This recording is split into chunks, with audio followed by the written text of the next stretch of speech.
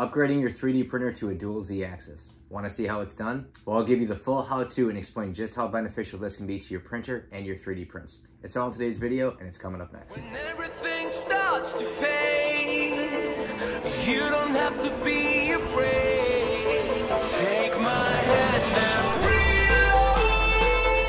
now. All right, what's up, everyone? Back at it again. It is DW Darkwing Dad, and yes, we are talking about 3D printer upgrades. So branching off of my last video where we upgraded this Ender 3 Neo, I briefly covered some of the nice upgrades that I added to this machine to increase efficiency and print quality on an already pretty great printer. But today I'm going to dive in a little bit deeper and explain the whole process of the dual Z-axis upgrade.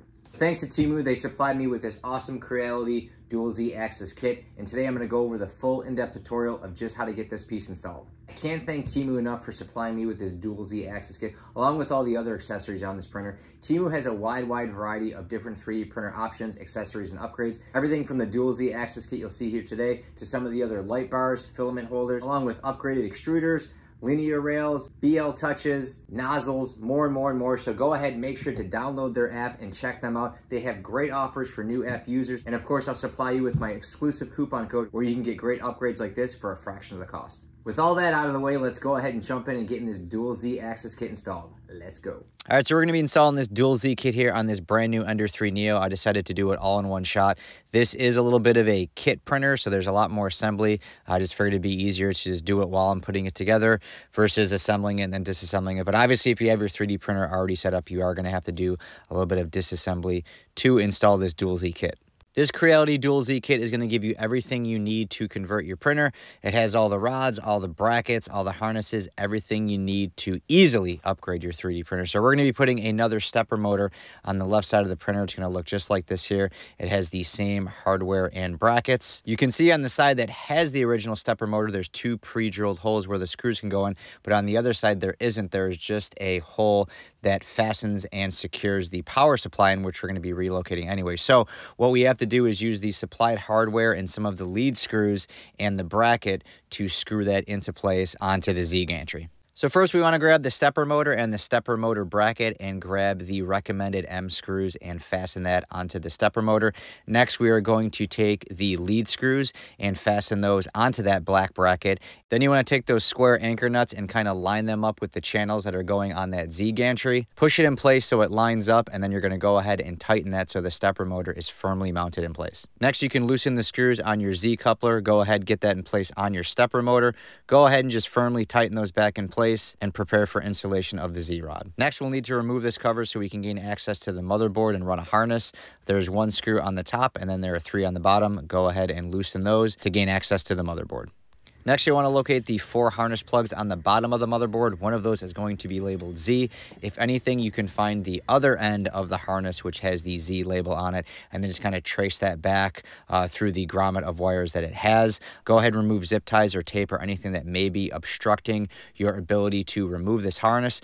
You can see here that that is going to be an X plug. The other one is going to be E for the extruder, and there's the Z harness right there. So we have to unplug that one and get that harness out and install the new one. All of these harnesses are kept in place with a small piece of hot glue, a bead of hot glue.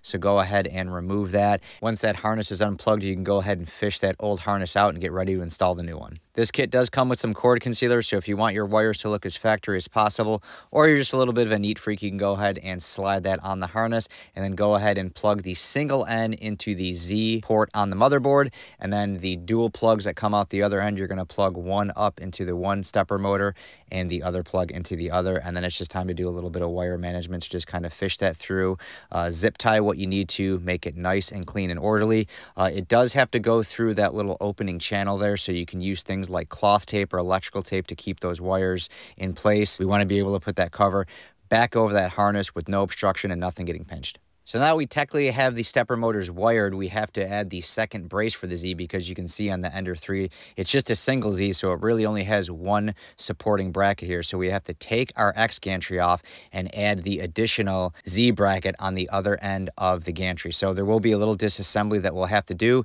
Here you can see this is the new bracket that's going to go right there. So what we basically have to do is just simply remove the old hardware that's holding all of these rollers on, and we have to install new ones that are just a little bit longer, because obviously we have to bracket, this new Z support brace onto this X gantry. So go ahead and remove all of that old hardware that are holding the rollers on. But you'll notice on this third one here that it doesn't quite come off because it's actually held in place by the pre-existing bracket that's already on there. So what we have to do is actually take these two little black screws off here. So go ahead and loosen those, and then once you have those off, you will be able to remove that pre-existing screw and add the bigger one on that will be long enough to support the roller and the new bracket that we're going to put on. So now just go ahead and grab the new hardware and do the complete opposite of what you just did, putting everything back in place on the X gantry. You can see here now that we're installing the spacers and the new bracket. Go ahead and tighten that on, and this will be ready to be reinstalled back onto the printer. Once you have everything nice and tight and we're ready to reinstall the X gantry, I actually like to loosen my Z-rods and remove them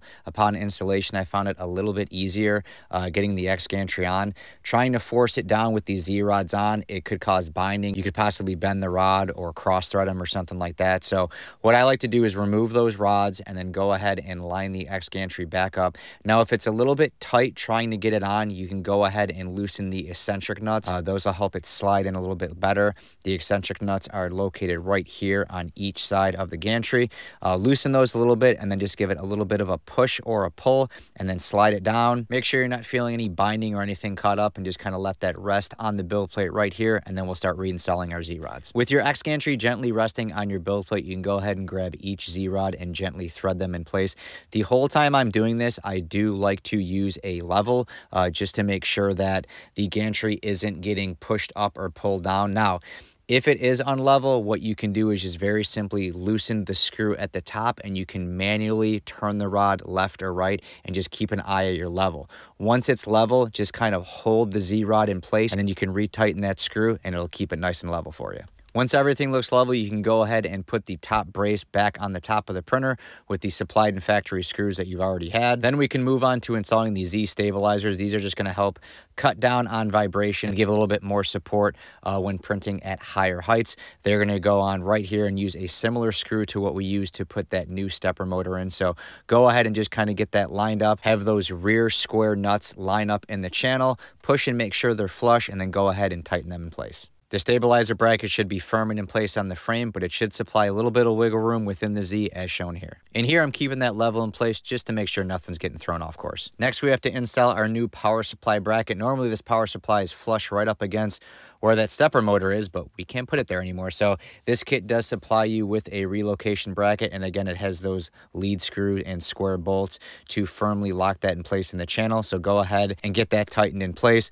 Go ahead and plug your main power in, and then all that's left here, if you are setting your printer up for the first time, to go ahead and plug in your X, your Y, your extruder. All those harnesses are left over. There's no firmware update or reflashing that you have to do with this install, but what I do recommend doing is as soon as you're done, home your printer, make sure that it's not making any noises or anything sounds out of place. Go ahead and extend the Z all the way up to as high as it can go, and then again let it drop all the way back down to the build plate, just to make sure that there's no binding and anything's getting caught up. Once we've established that there's no binding or obstruction within the Z, you can go ahead and continue on with a test print. The test print is going to solidify that everything was installed properly and there's no obstruction or anything within the Z. We can see here by inspecting our bunny that there's no banding, that the Z isn't getting caught up, anything is uneven, that the gantry stayed level, and overall the install came out great. So now that we know that the install is working properly and everything's wrapped up, let me wrap up this video and give you my final thoughts. All right, guys, well, there you have it. There is the video on the how-to of how to add a second Z-axis, converting your printer to a dual Z.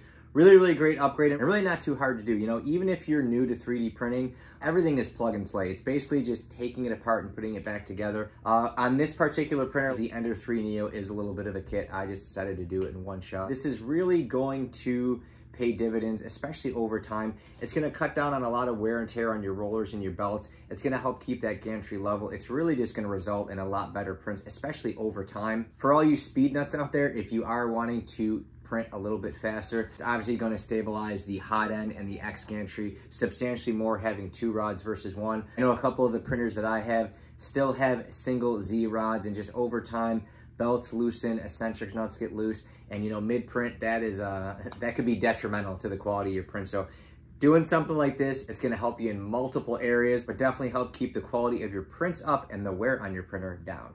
I want to thank you guys for tuning in today and watching the video. If you did like it and enjoy it, please go ahead and give me a thumbs up. If you have any questions at all on the install, anything that maybe wasn't covered or something that you're just not sure of, go ahead and drop me a comment. You know I will hit you back. And of course, if you do enjoy all things 3D printing, cosplay, Marvel, Funko Pops, DIY, everything I'm doing on the channel, go ahead and click the subscribe button. I have a lot more in-depth videos, particularly on this, different upgrades that I have already done, and some more upgrades that I'm gonna be doing. So make sure to click the subscribe button, click the notification bell, and come back and see me.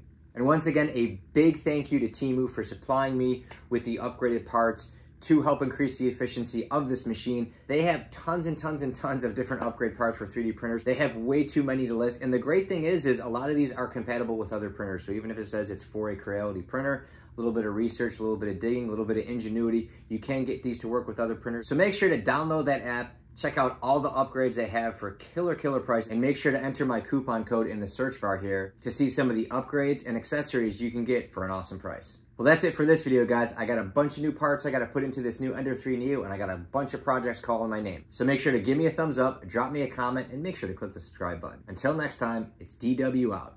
Later. Take my hand now.